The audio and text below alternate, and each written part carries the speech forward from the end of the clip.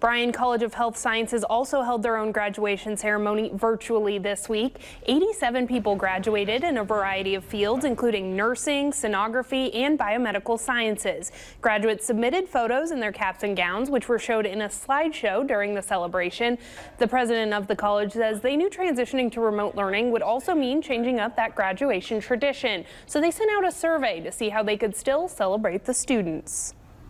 Students overwhelmingly responded that if they could do a drive-by, if at least they could come through, get their diploma, and see faculty and staff wave and say hello one more time as a way to finish out a semester too, that would really be cool. So this morning, a special drive-by for the diplomas was held for the students to be able to see staff again.